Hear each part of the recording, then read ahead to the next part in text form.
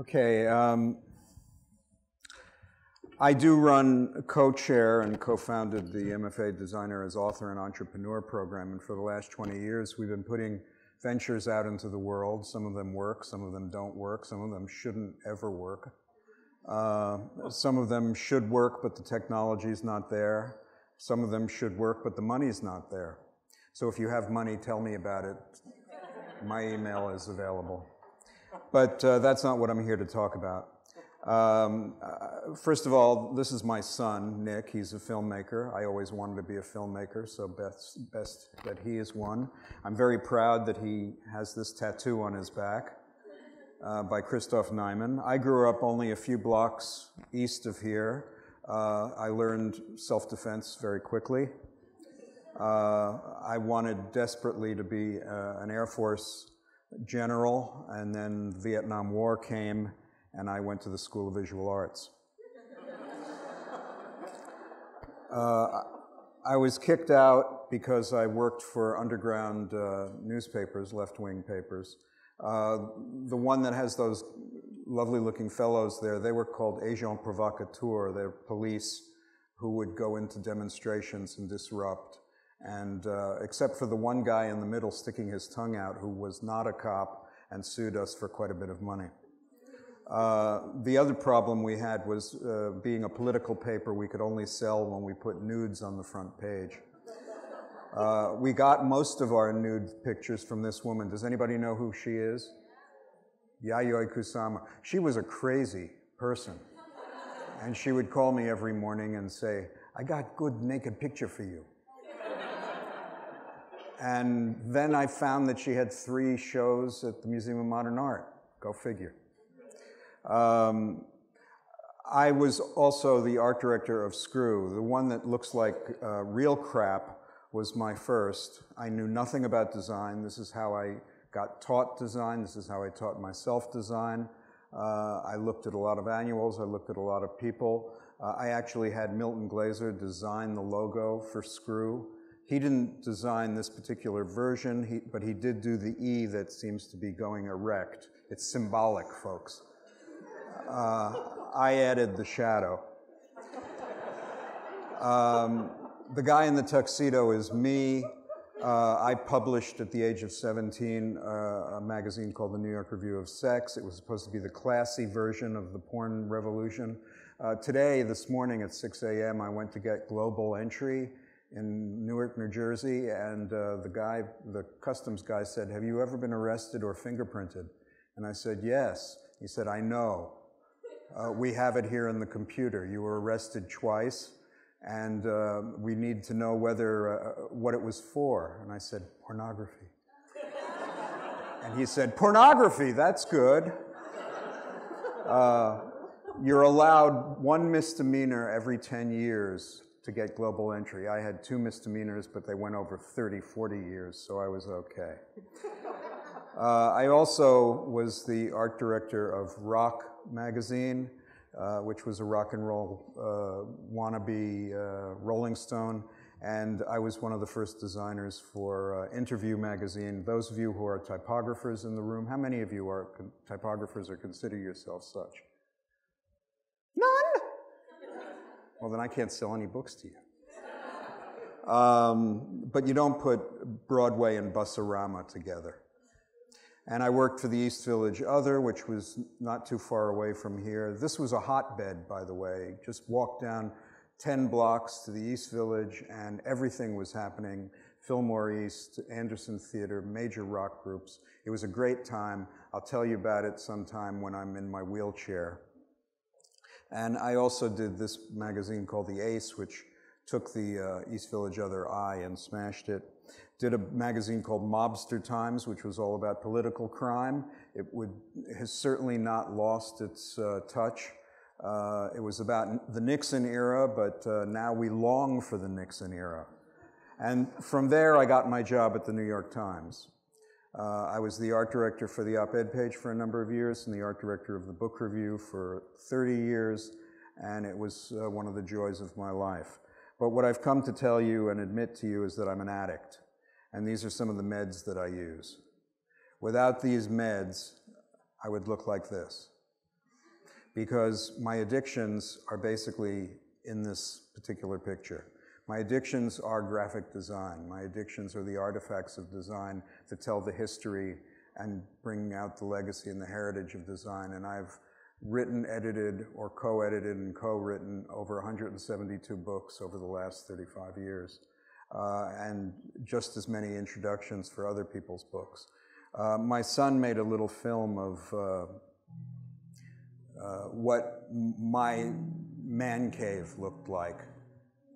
You may not be able to see it all that well, but all I can tell you is it's very dark, dreary, and I had a load of fun with it.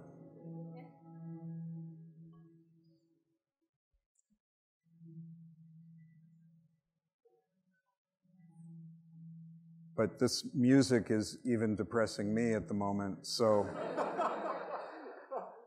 this is what he was shooting. The addictions that I have include posters and what are called mini mannequins, design reference books and journals, product mascots, and as I just said, mini mannequins, which are about yay high, and they look like yay high mannequins, except they're not, they're yay high. And I'll tell you a little bit more about them there in a bit. They're also counter displays for consumer goods. I believe that graphic design, which is the child of advertising, is important to know the history of, because it tells us a lot about our culture. Our culture of design has changed considerably in the last 10 years. And the more we know about what did happen and how it evolved through printing and through advertising, the more excited I think people can get about the form. Graphic design comes from everywhere and every place. This room is full of graphic design, and I collect ads, tins, boxes, and displays. I find just about any kind of artifact a reason for telling a story. I write every day. I have a daily blog called The Daily Heller that Print Magazine sponsors. I used to have a column for the New York Times and the New York Times Book Review. And so these objects of design that come from the early to mid 20th century to the late 20th century are very key elements, because advertising was placed everywhere. Anybody who's working on websites now knows that advertising is this strange netherworld, not quite sure how to monetize it, not quite sure where to put it, not quite sure who looks at it. But when things were on pieces of paper, remember paper, they come from trees, they were embraceable, they were tactile, they were something that you could smell, touch, feel, even eat. And looking at the way corporations develop their graphic identity is something that I have been very interested in. The way Kodak went from something like this, which was Mondrian inspired, meaning it went back to the art world, to the avant-garde art world, and came up to the present with its orange and red color scheme, and now it's out of business, thanks to the digital, all of you. Every time I get a number of things together that seem to have a thematic continuity, I create a book.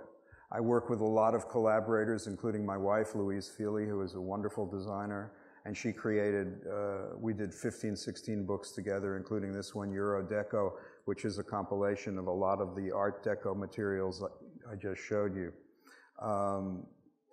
Each one of these books, we have 8 of them, and this is a compilation of 6 of them, have women on the cover because she wanted women on the cover, and she's a woman. So there you go. I am very interested, as I said, in these mannequin things, which I call sculptures of commerce. They're pieces that capture your eye and bring you into a product, bring you into a consumable. Some people are down on consumerism, some people are down on capitalism. I'm down on most everything, but I enjoy the consumption experience, and I enjoy what leads to the consumption experience, the tease, the foreplay. And these things were used as foreplay. In fact, my wife can't stand the one here. And she's been exiled to my office, which is over on 2nd Avenue and 22nd Street, because she just thinks it's disgusting to have a torso in the living room. These are some other items. You'll see political things mixed in with purely commercial things, because my life is on one side political, very left-wing political. My other part of life is capitalist, consumerist, looked at through the design lens. And it's looked at through the design lens because there's an inherent beauty in the things that have been used, that designers have made, anonymous and well-known designers, to sell products. So again, once I got enough of these mini mannequins, and there are about 100 of them, we created a book called Counterculture. In fact, the photographer of all these things was a Times photographer who I held prisoner for 4 months in the room that you saw earlier and let him out only to go to work. Typography. This is one of the things that anybody who is a designer has to be passionate about, because it's our lingua franca. This is a little movie that one of my students did based on a book that I'll show you in a second.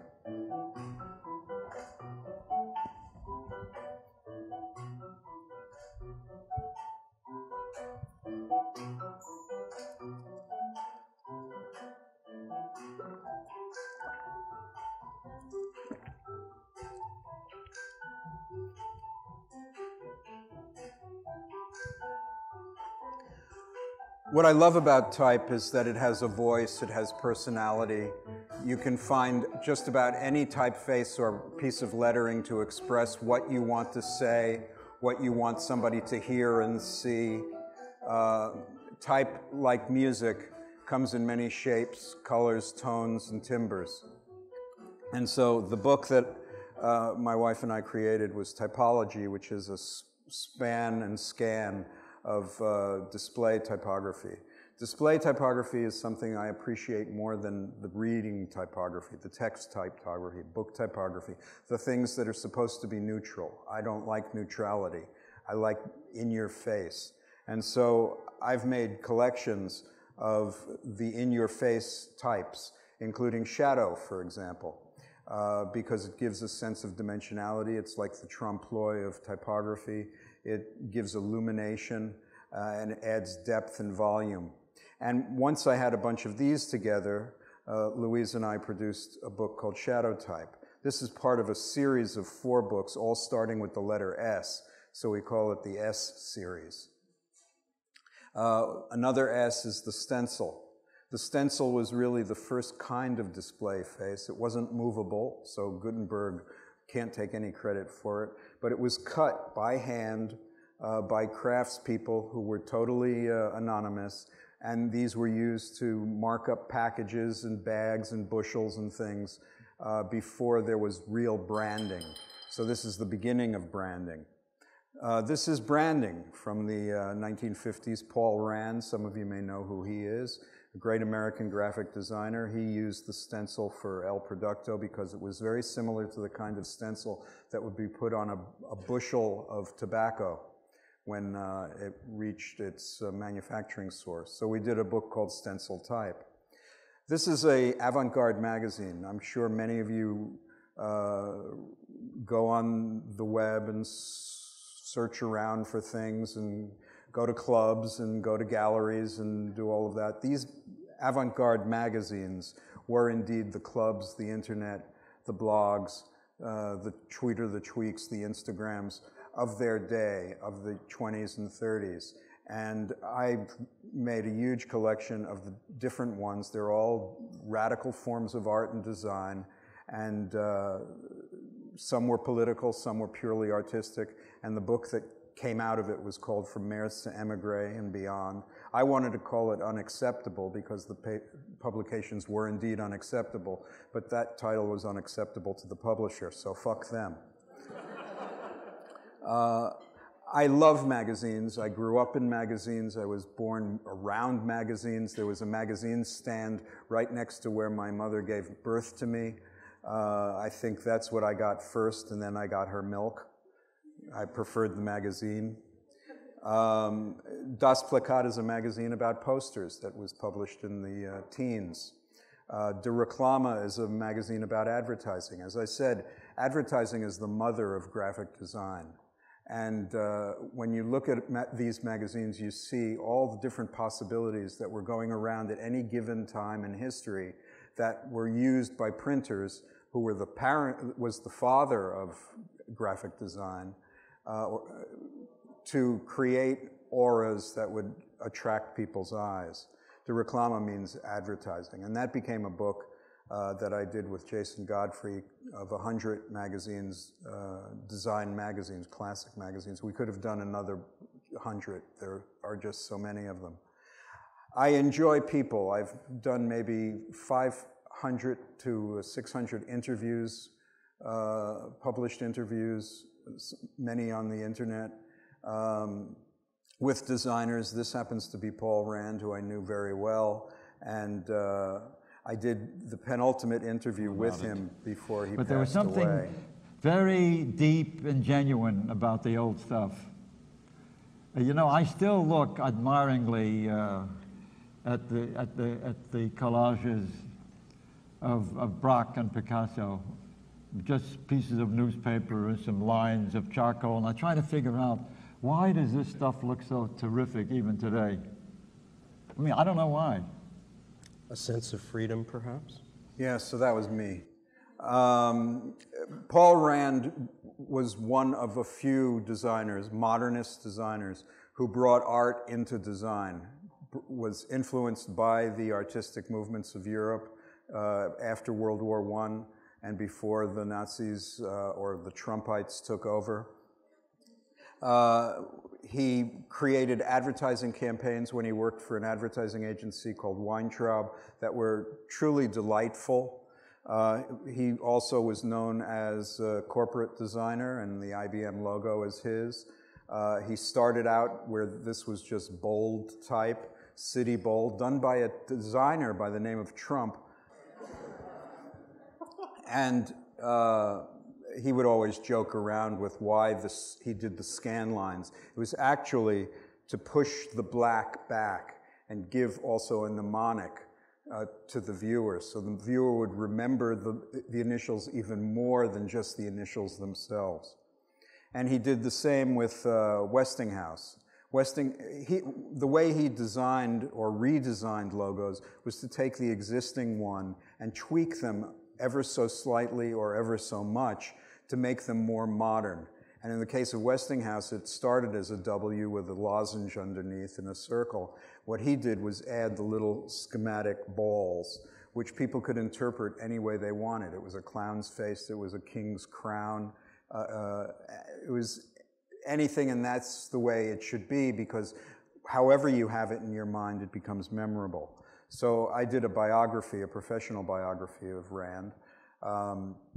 It's not a full-fledged biography because there were lots of secrets that I know he didn't want to leave out in the open, and he took to the grave with him.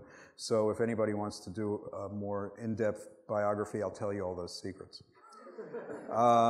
This is Alvin Lustig, another modernist, a great modernist who was known for his book jackets at first, very beautifully done, influenced by modern art, in this case Mark Rothko. He experimented wildly with photography and typography.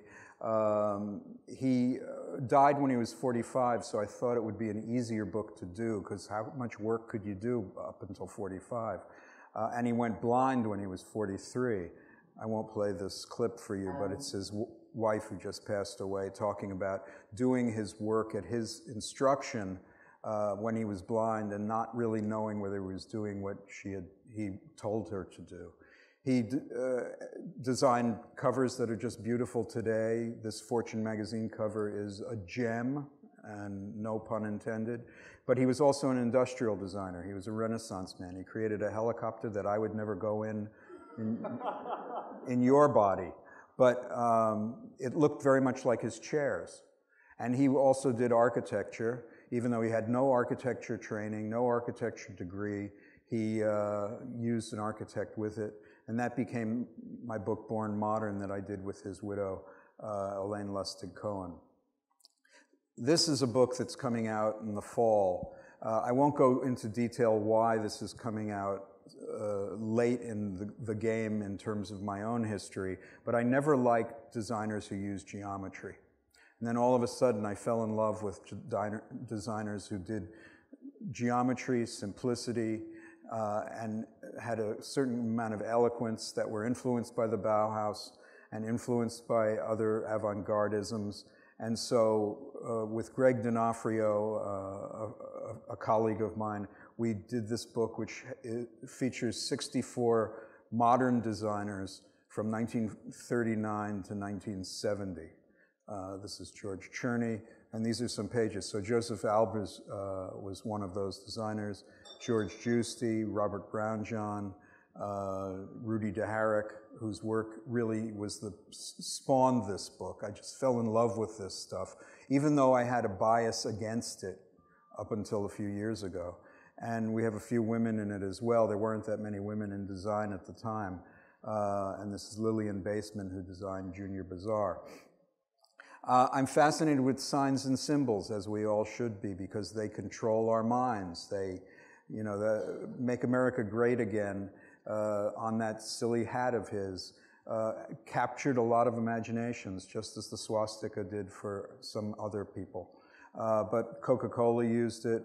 This was the Corn Palace in South Dakota. The Girls Club of America used it and even had a magazine devoted to it. And of course, these people used it.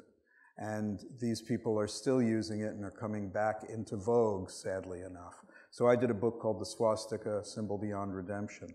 The thing that scared me the most living only a few blocks away is that every other Friday there were air raid drills, and we had to get under our desks and put our heads between our legs and kiss our asses goodbye.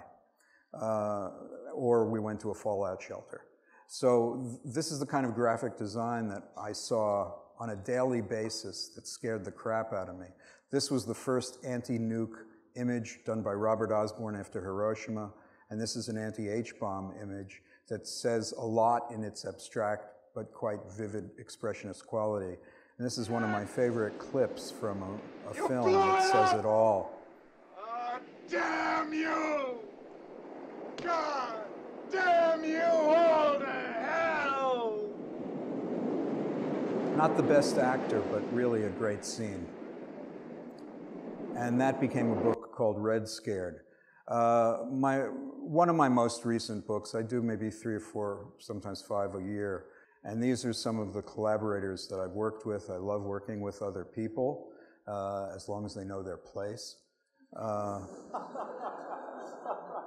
And this is what that room now, well, doesn't look like that anymore because they made it an Airbnb, but that's what happened. And I thank you very much.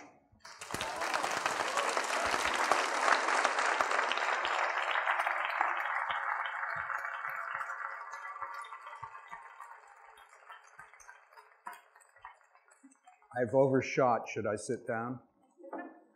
No, let's do 1 or 2 questions. Questions from the audience. Oh, wait, there's somebody that got to the mic before you. I'm sorry. So I'm just wondering, you spend your life collecting physical objects, so much what we look at today is on the screen. What do you think of, user interface and design these days, and are you taking screenshots and You know, sometimes I do, actually, but they're paper, and 50% of everything I do now is done for the web. And I've become addicted to it, just as we all have to look at our phones every 22 seconds. I have to see how many likes I got on an article. My son calls me and says, I've got 90,000 followers. What about you, Dad? And he does. He's gotten a lot of gigs, film gigs, through all of that. So the world has changed. I'm glad I'll be dead soon. And you know, my students work in this environment and speak in this language, and there are some amazing things, but I'm not ready to write the history of it yet.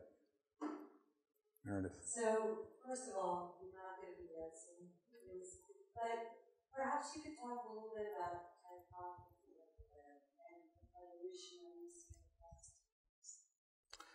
Well, when the web started, what was it, Mosaic? It was like, this is for real. And then there was bitmap type, which seemed like Etch-a-Sketch. And then there was,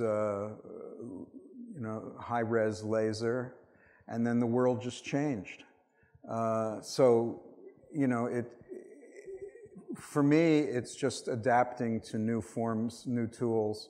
The typefaces that are being done now for web only and for use on the different, mobile first, of course. There's a whole different sensibility that has to go into that. But my wife, for example, designed 2 wood typefaces. They're in wood, but they're also digitized. And people buy them as digital faces. They buy the wood for the tactility of having wood, or if they have presses. I think I'd like to say something terrible about what's going on the web, but I can't. No, I actually like what's going on. I know it's hard to believe me, because my sincerity quotient is not as high as it should be. But I like any form of communication that uses letter forms. So if those letter forms are made by hand, I've done 6 or 7 books that are just called sketchbooks. They're by Thames and Hudson has published them. And a new one called Freehand is coming out, and it's just sketches, people doing drawings. Many of these type designers and typographers put them into a digital form, and they're at least sold on the web, if not used on web. So, long live it all. And what's more, if it didn't live, none of you would have jobs, and I support jobs. Thank you.